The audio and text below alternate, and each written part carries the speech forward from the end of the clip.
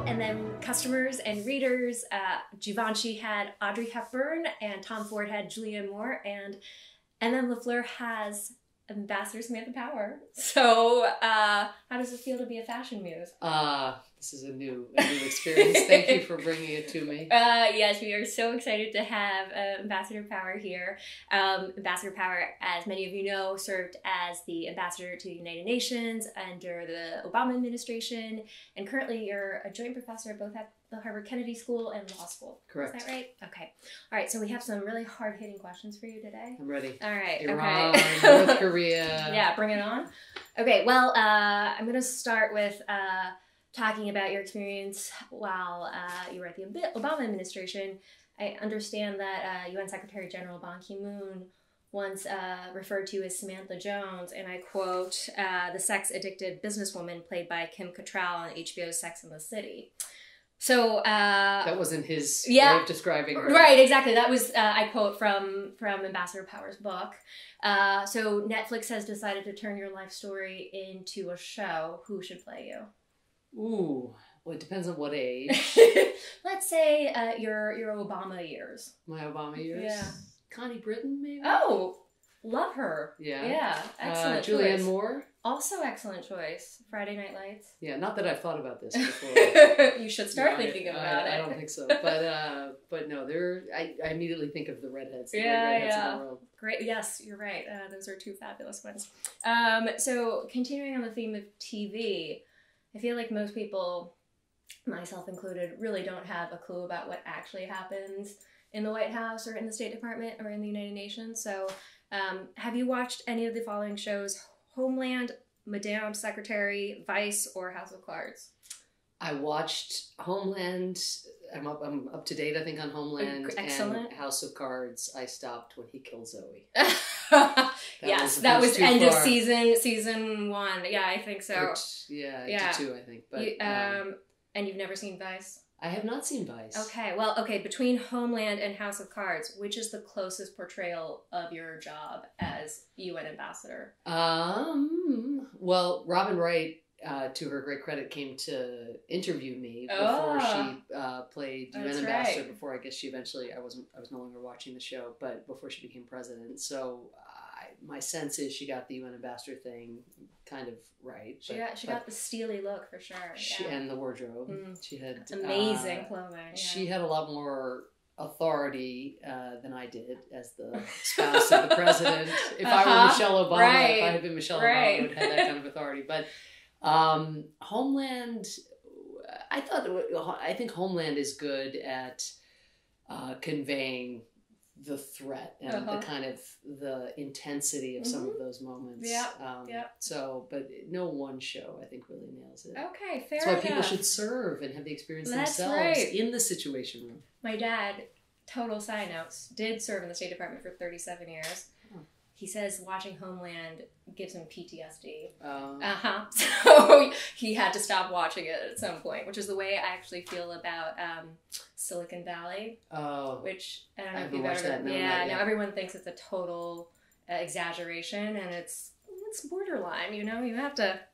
There's some elements of truth. Can I tell you though, while people who aren't in government and don't have to read intelligence of various terrorist threats to our embassies around the world every day. People who don't have that experience of doing it in real life, I think Homeland and these other shows are very, for me, that and The Americans, which I loved also a great show. But both of them almost hit too close to home. And the shows that I have binged on in more recent years are not those. And Younger. I love Younger, but I'm I think obsessed with Younger. Actually, Callie, our art director, our creative director, is the one who said, you're going to love this show. It's very, not a lot of people know about it. I know. Yes. And Cass was the one who discovered it, but now that whenever I meet people. Cass Sunstein discovered Younger. He's a reader of Entertainment Weekly and much more culturally conversant than I am. But now when I do meet people, it's like a secret thing. You just say Team Charles, Team Josh. Oh boy. And which are you? I was Team Charles until the last season. I'm way a little bit. I'm way Team Josh. Oh, you are? I think that's the true love. That's the true love.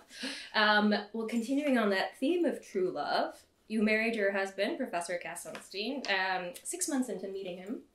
And then you also decided to go work for President, then Senator Obama, basically after you had dinner with him. So you spent like 2 or 3 hours with him, and then you decided to go work for him. So I think it's fair to say a lot of your most important decisions have been made in a relatively short amount of time? I have never thought of that parallel before. Ah, okay. And it is absolutely true that I follow my gut, and in both of those instances, almost as soon as I sat down with Obama, having, of course, I'd seen his famous speech, sure. and he was one of the rare bright spots for Democrats that year. This was early 2005, and he had just gone into the Senate. Mm-hmm. As soon as I sat down with him, I was like, I'd like to work with this guy. And then the entire dinner, which ended up stretching around 4 hours, was a classic female contest within my own mind. Yeah. Ask him. Don't ask him. That would be so presumptuous. That would be so lame. You'll come off as such an ass. Wow. Ask him. This is your chance. At this point, you've already won a Pulitzer Prize, and you're still thinking, stop. okay. It never changes. He'll think you've come on too strong. Ask him. Anyway, so the whole thing. So finally, he's about to get in his car. Literally, the engine is idling. His driver's come to pick him up. It's midnight. We're on the sidewalk. I'd had 4 hours to say, would you be able to use my services in some way? And then finally, he's just about to leave. How would you feel if I worked? Would you mind if I came and worked for you? And so the rest is history. And with Cass, I met, and it's actually consolation for many people. Cass was a fancy law professor whose work I admired from afar, but whom I did not know. Yes. And he accidentally sent an email to the entire Obama campaign. He meant to send it to one person, but he sent it, he autofilled, his computer autofilled, and I was one of the recipients where he savaged the Obama campaign. This was in the early weeks and months when we didn't know what we were doing, and it was a bit of chaos. It was something about a meeting being horribly boring. It was about a speech on the rule of law that Obama needed to give, and the group had produced nothing. So it was a tiny little subset of the larger drama that was going on. But I received this, and I was whenever you get one of those that you're not supposed to get. Totally. We've all been there. We've all sent one. We've all sent one? And so that gives us more empathy for those who make the same mistake. We've all sent one, and we've all received one, at least. I had not, maybe a year before, accidentally sent an email savaging a blind date. Not to the person with whom I went on the very bad blind date. I tried to send it to the person who set me up to say, what were you thinking? How could you possibly have thought? What on earth, But I went and I itemized all that was wrong with his friend, and I accidentally sent it to a listserv of thousands of genocide survivors, scholars, and activists. And so that had happened to me. So when I got Cass, this famous Professor Cass Sunstein, I got his, I just thought, he feels so small right now. And so I reached out to him, and now we're married with 2 kids. But yeah, it was almost as soon as I met him, it was clear that finally. Wow. So when are you indecisive? That's a great question. Wardrobe, definitely. Okay. Standing, so I have to choose the night before. I think a lot of our customers can relate to that. Yeah. I'm not that indecisive about things I care about. I tend to have an instinct one way or the other. But government was hard because, I would have a reputation being, kind of sure of myself and human rights. But in government, you're constantly confronted with incommensurables, if you know what I mean. So, for example, President Modi takes power in India, and it's clear he's not exactly pluralistic in his mindset. He's very nationalistic. Right. And so the temptation is, let's be frontal and let's be very firm with him in the early months, but we have to get a climate deal and the Paris Agreement. And so even, it's not all, people portray government as being national security versus human rights. If you suck up to governments because you want to cooperate on terrorism, but often it's 2 things that progressives really care about equally. The rights of minorities and the need to protect our planet. And so, I don't want to say I was indecisive, but definitely there's a lot of weighing and trying to seek out alternative viewpoints and land in a sensible place. Well, that, I guess, leads me to my next question. You have a phrase that you use in your book, your GSD people, your get shit done people. Maybe you could tell us a little bit about who these people are? I came across so many of them, and that was so heartening. You know, we're living and talking now at a time where civil servants and diplomats and others are being attacked in a lot of quarters as being Obama holdovers or their deep state. And what was amazing was just the capabilities. I mean, you know, because your dad was in the State Department, you said, but I mean, just the language skills, the technical experts on how North Korea's, like, one dimension of North Korea's nuclear program works. You know, or iron ore as something they trade in order to get revenue, in order to build this one component. I mean, and so part of what is beautiful about when you, as an outsider, come into a system like that is that you've got the big vision, you think, or the big dreams about how you're going to change the world, and they've got the know-how. And it's that marriage that's amazing. But the people I like were ones who were kind of in government, you talk a lot about inputs. And the people I most gravitated toward were those who were impatient with celebrating inputs and entirely focused on outcomes. And not even outputs, right? Because you could, for example, I could, in the UN, go to the Security Council and I could demarche the Russian ambassador and tell him what was what. That's an input. We could even get out of the Security Council a resolution that showed the unity of the world. But if it isn't actually helping anybody in the country that's, you know, that we're discussing, or where a crisis has broken out, like, okay, we can feel good, we have a great statement out of the Security Council, who cares? And so it was nice over time to find a critical mass of people who had that same kind of impatience. Your GSD people. The GSD people, someone in my office had mugs made. The GSD people? Yeah, it just said GSD. Wow. It was like secret and club. only some people could get those mugs? That would have been mean. The secret club. We want people... It would be part of, like, being married to Cass, who's done so much on behavioral science. So much about life is about priming and identity. And so if people view themselves as GSD people, they are more prone. So you just leave it on every new employee's desk. That impulse, that compass. All right, so I'm going to talk a little bit about fashion. I swear this is the only fashion question left. You described yourself as a tomboy, and there's a part where you're talking about your wedding, and you said you organized a soccer game, I think maybe several hours before your wedding, which I, as a, you know, bride, is an interesting choice. And not only did you organize it, you then played in it, and then you showed up in your hotel suite covered in mud, much to the horror of your makeup stylist and your hairstylist. So I'm assuming your philosophy towards fashion is pretty simple? It is simple. Yes. It is simple. I will say that my wedding was in Ireland, and so certainly hairstylists and makeup artists were accustomed to people arriving wet to their right. It was nothing they hadn't seen before. But to be coming, you know, and I think one of my knees was bleeding. I think it was not a pretty sight, but I thought, what a way to kind of let out the stress and bring everybody together. It was actually wonderful. It was on this little green in Waterville, County Kerry, and it was storming and, you know, practically a hailstorm. It was crazy. But yeah, I think simple. I was drawn to Robin Wright's wardrobe on House of Cards. And you know, I was one of those people who would watch an episode and then Google. What is she wearing? Yeah, exactly. And then try to get something on discount somewhere. But but yeah, very simple. You know, solid colors.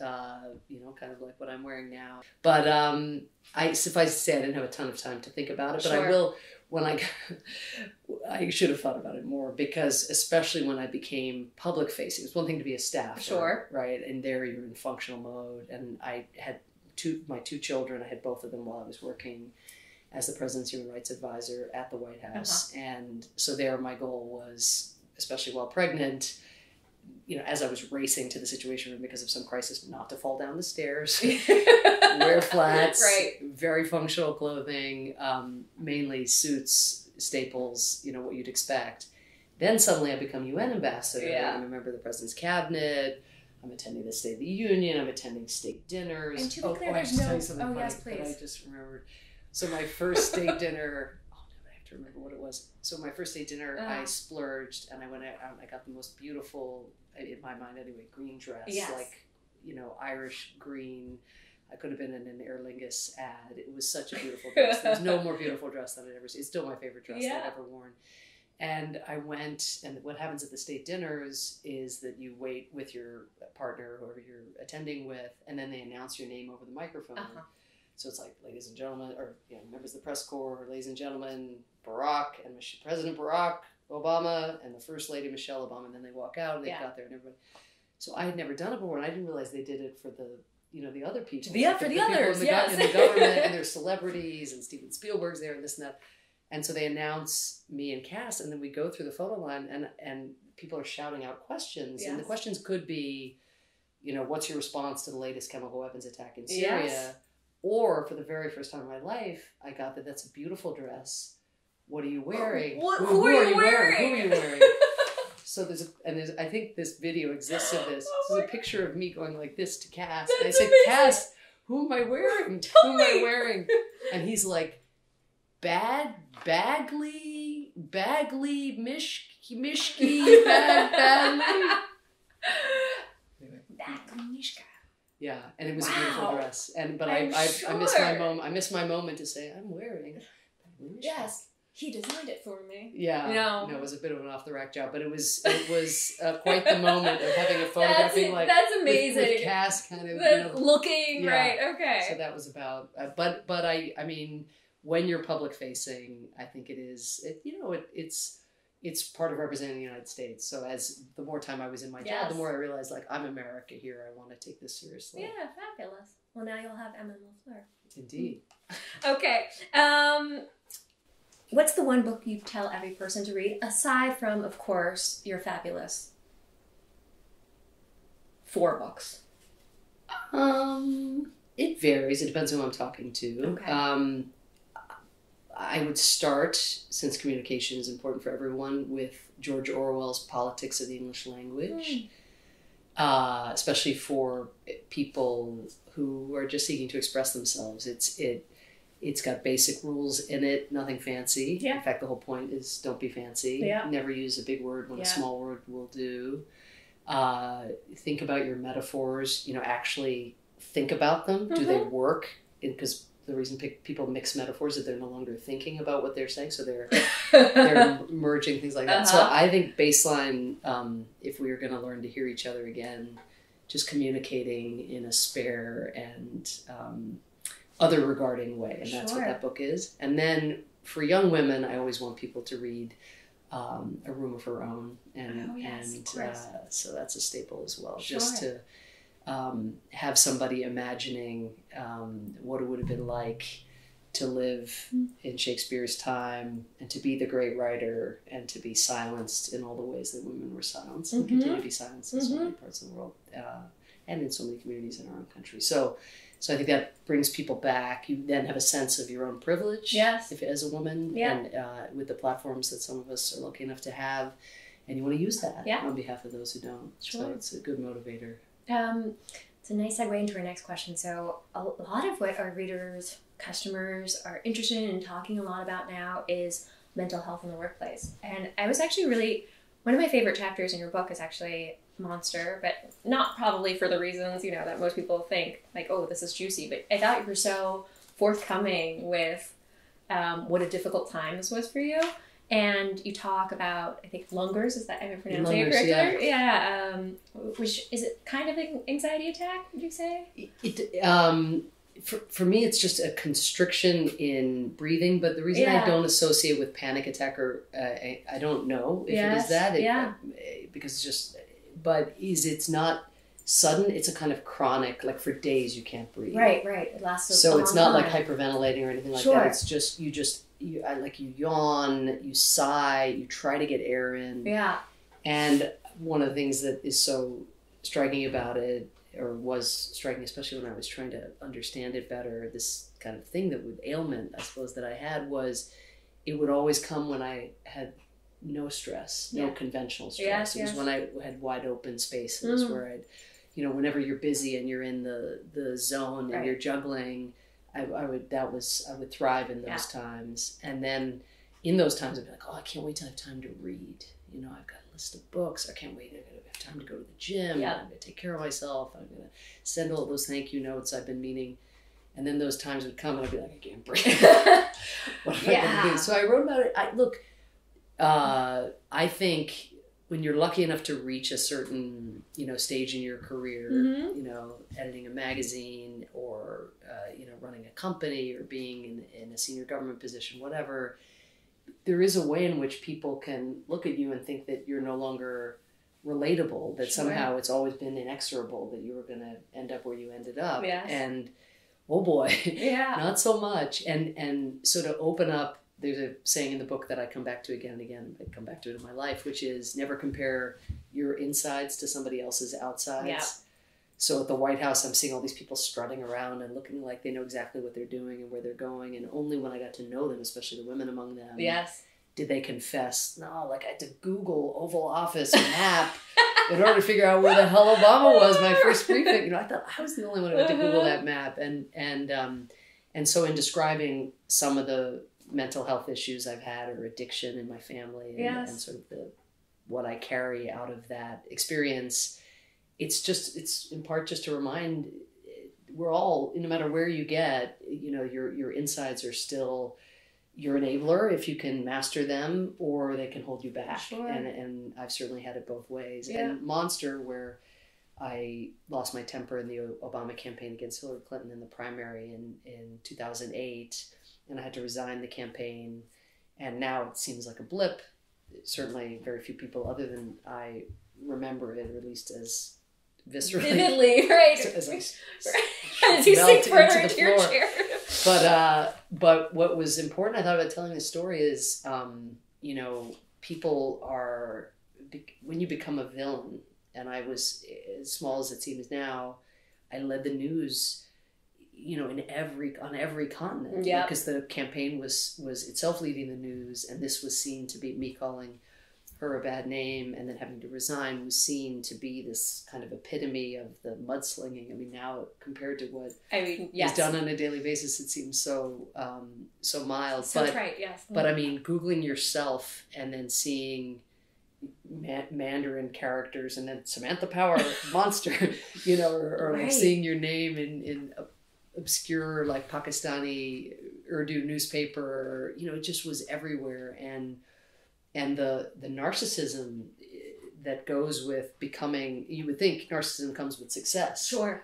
But there's no narcissism like that of villainy, where you actually think that everybody's thinking about you at all times. At a certain point, especially when you're off the campaign, nobody's thinking about you. Right. And so just to open up that, because hopefully people won't have the experience of becoming a global scandal in a matter of minutes, but it's not a lot of fun, like hitting refresh, but then to be self-critical and see how it warps you, and makes you a little, trepidatious going forward. I mean, what's the piece of advice you give to other colleagues who are, I think, holding down jobs that are essential? Either it pays the mortgage or it's a career that they really love, but they have real mental health issues. What's the advice you give to them today? Well, I mean, I'd say two things. The first is just the reason I opened all that up and opened up other dimensions of the behind the scenes as well, like miscarriages and fertility treatments in the middle of the Arab Spring, and all of that is the general message, I suppose, is you're not alone. Like, you'd be amazed how many people are carrying some kind, I call my head the bat cave, the bats like flying around and diverting you or injecting doubt into what you're trying to do.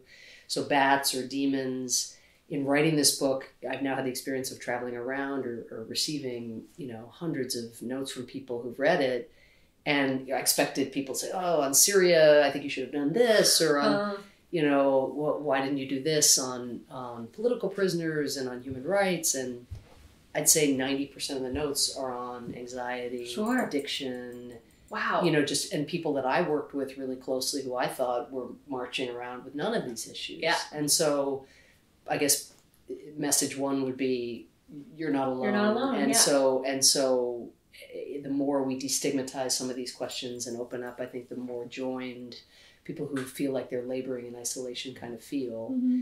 And then I guess the second piece of advice, which is broader, is Sheryl Sandberg, of course, has given us the mantra of leaning in. Yeah. And I have adapted that when I look back and at the lessons I've learned over the different careers that I've had. And for me, especially once I had kids, but even before then, my mantra is lean on. Love that. And and there's vulnerability in both of these messages, right? In being prepared to share and open yourself up so that others also feel less alone, but then in finding that solidarity. And then there's vulnerability in saying, I need help. Yeah. I mean, when I was ambassador with 2 small kids and a husband who was commuting and not Mr. Mom in the best of circumstances, I would note, I had to call my mother, who's a doctor, she's 75, and a doctor at Mount Sinai Hospital. I'd be like, Mom, they just called an emergency meeting of the Security Council. Come. Can you get coverage? Because I can't. So here I'm saying to my stepfather who was retired, who'd raced down, or my girlfriends who many of them lived in New York City, and they would just show up, and just being able to say I'm vulnerable here, I'm lost without you, friends and family, and of course to remember you could get very oppressed when your work is bearing down on you, or you feel like you're juggling badly, and what leaning on people do and being self-conscious that that's what you're doing is there's always a kind of a ray of gratitude that even in the darkness you're like, okay, this sucks. I'm overwhelmed. Yeah. I feel like I'm doing nothing right. But man, am I lucky. Yeah. And so if you have that appreciation, it's sort of a boost in low times. Yeah. So I'm going to just reveal myself and my girl crush moment, which is that when I started university, I think that was the year that you actually had won the Pulitzer Prize and you were at the Kennedy School. So I audited one of your classes and was so inspired. And but I thought you were my girl crush. And then I was on the phone with one of my one of my friends from college this morning. And I told her that I was going to have a chance to meet you. And she was like, oh my gosh, I had the biggest girl crush on her in college. That's why you're friends. There aren't a lot of you. I promise you. And then just to prove this theory even more. So Professor Michael Ignatieff, he's quoted saying that Samantha Power has had more influence on the career paths of young women in public policy schools around the world than almost any other single figure. So how does that make you feel? Well, let me say my absolute favorite thing. I hope this isn't humble braggy. It might be a little bit, but if you say that, that's please. This is the opportunity to just brag. No, it's amazing because I just come off a book tour of a few months where I was on the road. I went to 40 cities, so many universities, but also community centers and world affairs councils and churches and the number of women who come up and say, I read your book in my human rights class in college, and I was going to do this, and then I changed my mind and went overseas, and I worked for 3 years. Or, better yet, where there's always a couple different ways to read the writings that I've done in the past. One is the kind of narrow way that they are about genocide or human rights or something in foreign policy. But I had hoped in writing them, and especially the most recent book, but that the spirit of them is much more broader in application. And that's how they're read by some, at least, in the sense of the spirit of the book is kind of just care and try, right? And learn. Maybe now the new spirit is care, try, learn, maybe. And I'm gonna also say steal.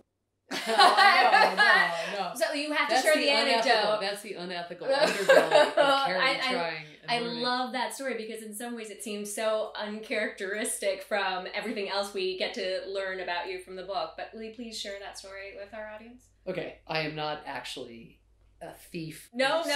Riches or things like that. But no, I did. When I was in my early 20s, I was learning about what was happening in Bosnia. It was getting very violent and terrible. And I had worked on it for a year from afar at a think tank as an intern. And I decided I wanted to go over there and try to become a journalist, a war correspondent. I thought if we told the stories of the people who were being targeted, that maybe that would change what was happening at the UN. It would change U.S. policy. I had this kind of lofty ideals and thought that the power of the pen was intense.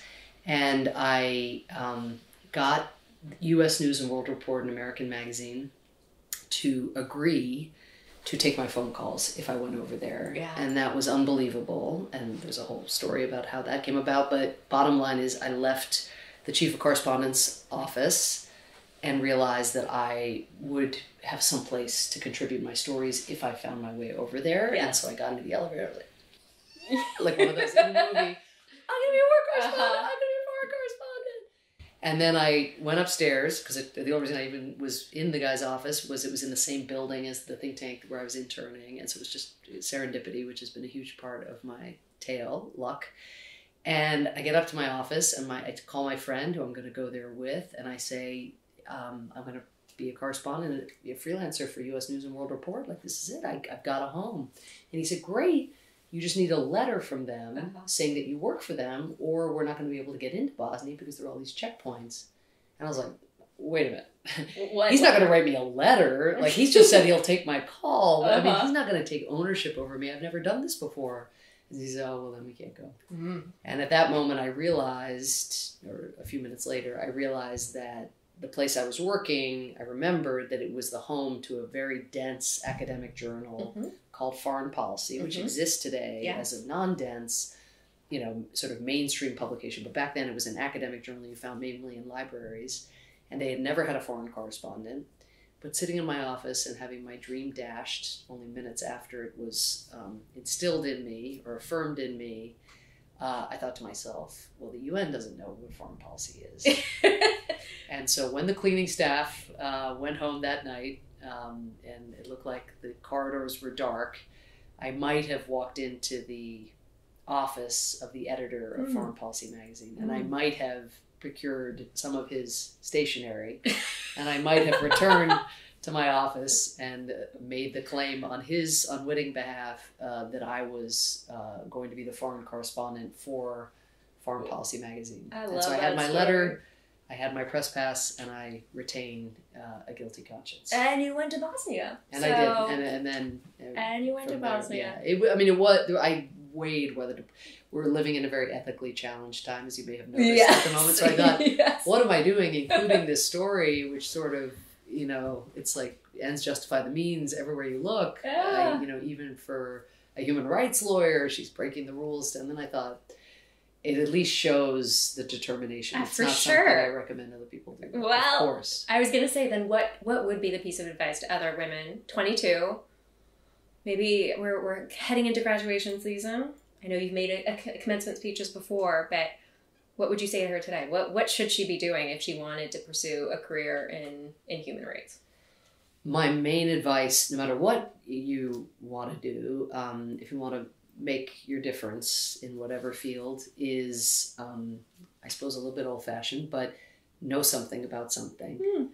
I find with young people, it comes up from a beautiful place. There's a great desire to make large differences. And, when you look at climate change or racial injustice or inequality, they're issues that are so big, I think people almost feel guilty forswearing them to go work on something else.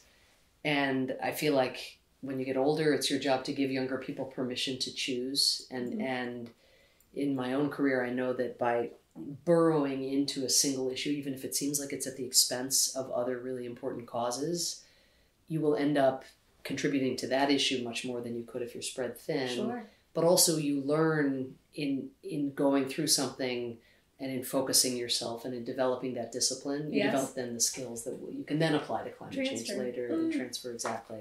So I feel there are a lot of people who are fighting a lot of wars at once, no pun intended, today, who want to make the world better, and it comes again from a generous place, but really drilling into something and knowing something about something, I think is the best thing a young person can take to heart. Pick a battle. Yeah. Yeah. Choose your slice, your sliver. Yeah, I say, at the end, because my book is called The Education of an Idealist, and of course everyone wants to know, what did you learn and how have you been educated? And I think it, in a way, I sum it up at the end by saying something like, you may not be able to change the world, but you can change many individual worlds. And that's a lot. I love that. Well, the elections are coming up. You think? Seems to be the only thing people will talk about this year. Who's a candidate that you would be excited to go work for? Look, I think all the Democratic candidates, well, we now had a scandal this week that may cast some doubt on this claim, but by and large, they all tell the truth. Mm-hmm. None of them are in it for personal or financial or political enrichment, self-enrichment. Mm-hmm. They're not sitting around thinking, what should our position on healthcare be, which will benefit me, where I will see the financial returns on that. I mean, nobody even thinks in those terms.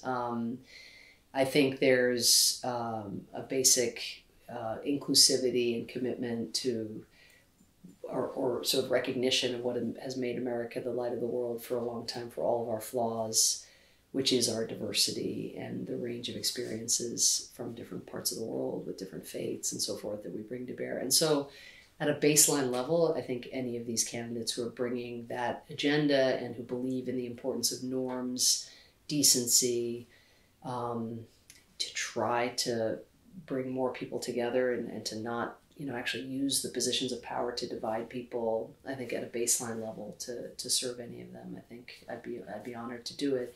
And I'm not going to tell you which of them I like the best. Because I become a diplomat. Yes, exactly. I was going to say, my when I ask my father questions, he answers them like that too sometimes. And I'm like, I think I just got an answer. No, I mean, we'll see. I mean, I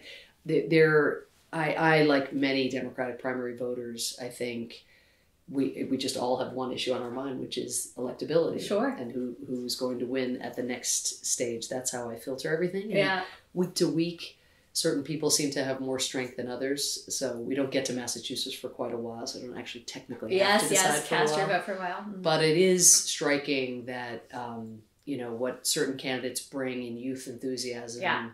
So far, they appear not to be able to bring, when it comes to independent voters and so forth, people who are great with independence or stronger with non-college educated white voters, are weaker with college campuses and young women.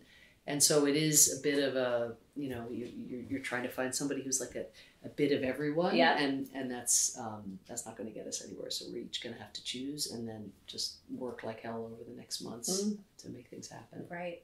Well, then maybe you could answer this one more with a name. But not who's a candidate that you wish had gone further? Oh, that's interesting. I'm a big fan of Deval Patrick. Yeah. He's our Massachusetts governor. Sure. And he just started late. So it was, I don't think America's really gotten a glimpse of him. Mm-hmm. Maybe just gotten a glimpse and not gotten a full, right, a tiny glimpse, right. He just started so late. But he really has, he is Obama's sort of rousing gift of speech and ability to inspire people in a very unusual way. And he's got, the experience of having been a governor of a large and important state where he's gotten to experiment in a lot of policy areas. And, I like governors and mayors and people who've done the doing. Legislators have a harder time because they're sort of advocating for things and need they have different gifts of bringing large coalitions together. But I think Deval, we haven't heard the last of him, that's for sure. Excellent. You and Pete Buttigieg must have overlapped at the Kennedy School. No? I did not know Pete. No. Okay. In fact, I will tell you that a couple weeks ago, I think it was right after the Soleimani strike when I was, it used to be that I'd be in the Situation Room actually doing something. Now I'm tweeting up a vengeance. But I occasionally I look at my notifications and because I was tweeting in a particularly pointed way, I was kind of curious, and I was like, oh, Pete is now following me. Yes. How interesting. What does that say about his Iran policy? Yes. I tried to divine Sure. Backwards. But no, that's the extent of my connection with Pete. Yes. We follow each other on Twitter. Okay. All right. Excellent. I'm pretty sure you would have crossed paths at some point because I think he was IOP president. What? Really? What is actually so funny is that girlfriend that I was telling you about who I was talking to this morning, she said to me maybe 5 or 6 years ago, she was like, did you ever hear Pete Buttigieg speak on campus? And I was like, no, I don't even know who he is. She actually considered going to work for him on his campaign because she knew him quite well. And she was like, when I heard him speak his senior year, I thought to myself, this guy's going to be president. Oh, wow. And I just thought that was the craziest thing, and here he is. So well, it is wonderful. I mean, he's really in the pack, so it's great to see him. I know. That's right. All right, I think we're getting to our second to last question. Okay, if you have $1 million just appeared, but you have to all use it for a good cause, you have to donate it, where would you spend it? No question in my mind. There's an organization called the International Refugee Assistance Program. I think they've changed the name of the program. And I've never known an organization like them. They both represent clients, for example, who've been separated because of Trump's travel ban, where one spouse may have gotten in and then the travel ban comes down and somebody else is separated from the person they love. And so they represent to try to bring about family unification, even in this very inhospitable environment. But then they also sue the government to try to change policy. Wow. And I've just never, it's a very small organization. It was started by a bunch of law students. Sure. They also have chapters at law schools all around the country. It's almost as competitive to be part of IRAP's sort of legal training program on law schools as it is to join the Law Review now. Yeah, because it's such an amazing organization. Yeah. And so I watch all these future lawyers getting exposed and actually, representing clients, or as you can do when you're in law school, not quite full representation, but taking testimonies of people who have come here under the most horrific and terrifying circumstances, and I watch these students altered by the experience of having those exposures, at that very formative age. And many of these law students will go on to be corporate lawyers or whatever, but they will always be open to doing pro bono work. And so it changes the lives of refugees, it changes our laws, and I think it's having a huge effect on young people. That's wonderful. We at we work a lot with the International Rescue Committee. Oh, we love RSC so too. we do make a lot of donations to them, and I just I joined them I went and worked in a refugee camp between my junior and senior year for this very small nonprofit that has since gone under. But I remember all of these aid workers wearing, IRC t-shirts, and I was like, one day I'm going to go work with them. And long story short, I'm now doing something totally different. But one of our customers is one of the development officers at the IRC. Oh, that's great. And she came to one of our sample sales, and she said, the way I spend at your company, you must think I run a hedge fund or something. But actually, I'm a development officer at the IRC, and you should get more involved. And I was like, are you kidding? The IRC? I would love to get involved. So, even though my career now is in fashion, totally it's never different. Too late. No. It's just I think what you said, having these experiences can actually, even if you end up in a totally different industry, you're different because you had it. No question. You're altered it can shape. by it. Yeah, for sure. Okay. What's next for you? Dinner. You know what? I just wanted to share, so with our audience, that while we were doing this photo shoot of you looking incredibly glamorous, you were also looking out for your daughter's school bus. And I just thought that was that, and that was such a telling mom moment. Of course, you're doing this glamorous fashion photo shoot, and then you're also making sure that you can get your daughter as she's coming out of the school bus. Let's extend the story and describe my martyrdom as I was wearing this beautiful dress provided to me for the purposes of the shoot. The bus arrives. It's about 10 degrees outside. Yeah. I'm in the dress, no sleeves. Flip-flops, running across. My daughter gets off the bus. She's like, "Mommy, why are you wearing a dress?" So it's not the most common thing? I don't know that she has seen me in a dress in some time. She didn't ask, why are you wearing flip-flops in the dead of winter? And why are your arms showing? Why are you wearing a dress?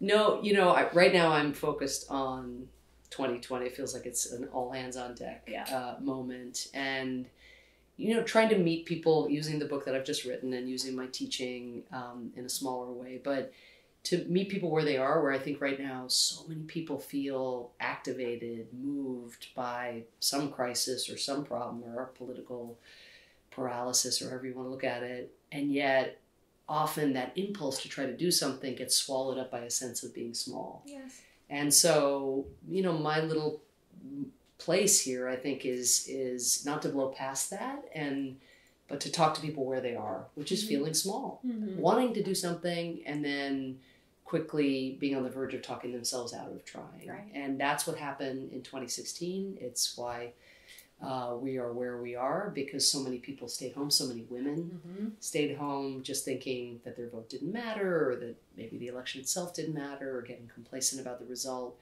But that can never happen again. The stakes are too high. So right. That's my focus, is just, affirming that one person can make a difference, because I've seen it in every career I've had. So you're going to help get out the vote. Among other things, raise money, steer people to different causes where you can still make a difference, irrespective of what happens in the vote. There are a lot of different ways one can do it, and my way will be different than other people's way. But it's, very few people even remember that the election in 2016 was settled by 78,000 votes spread across 3 states, which is 39,000 votes that go the other way. And if you take the 39,000 divided by 3, you end up with like 10 or 15,000 votes. And, it's so small. And, 7% of people who had voted in 2012 stayed home in 2016. So there's millions of people who just need to be persuaded to believe that they can make a difference. Right. It sounds like women especially. Yes. Yeah. Okay. All right. Well, that's it. Thank you so much. Thank you. That was wonderful. That was wonderful. Thank you so much.